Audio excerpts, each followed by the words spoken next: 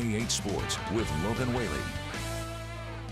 Arkansas State and Old Dominion have played in 2 games on the opposite ends of the spectrum on the diamond. Game 1 was a slugfest with 33 combined runs. Game 2, just 3 runs, all by the Monarchs as the Red Wolves dropped each of the first 2 games. So what will Game 3 bring? Red Wolves looking to get back in the win column. The Monarchs looking for the sweep. It was a continuation of Game 2 early, a pitcher's duel. Landon Birch gets the strikeout, just 5 combined hits between the 2 teams through 5, all tied at 2. But A-State has them loaded in the bottom of the 6th. Alan Greer at the dish hits this to deep center. That's going to be caught on the run. But check this out.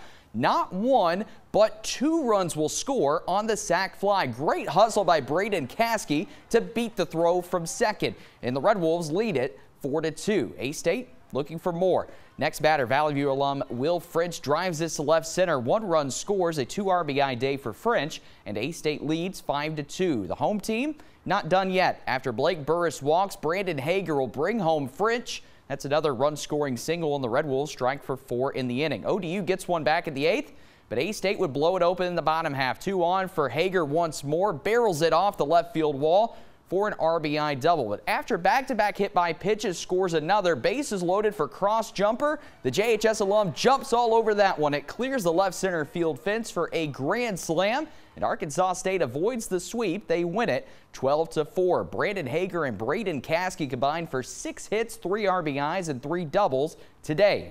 I think the turning point in the game, the momentum shifted on Braden Caskey's tag up from second base, able to score on a sac fly, 2 runs. That was a big deal. It kind of shifted everything in our dugout, and then we took advantage of some things in the 8th inning, and then we got the big grand slam, which really propelled us. So, just really proud of our guys. You know, it's very difficult. This league is so good from top to bottom, and you know, Game 1 to Game 2 to Game 3, and you really have to separate it. You can't have any carryover, and our guys are learning that process, and just really proud of them to be able to come out today and play well.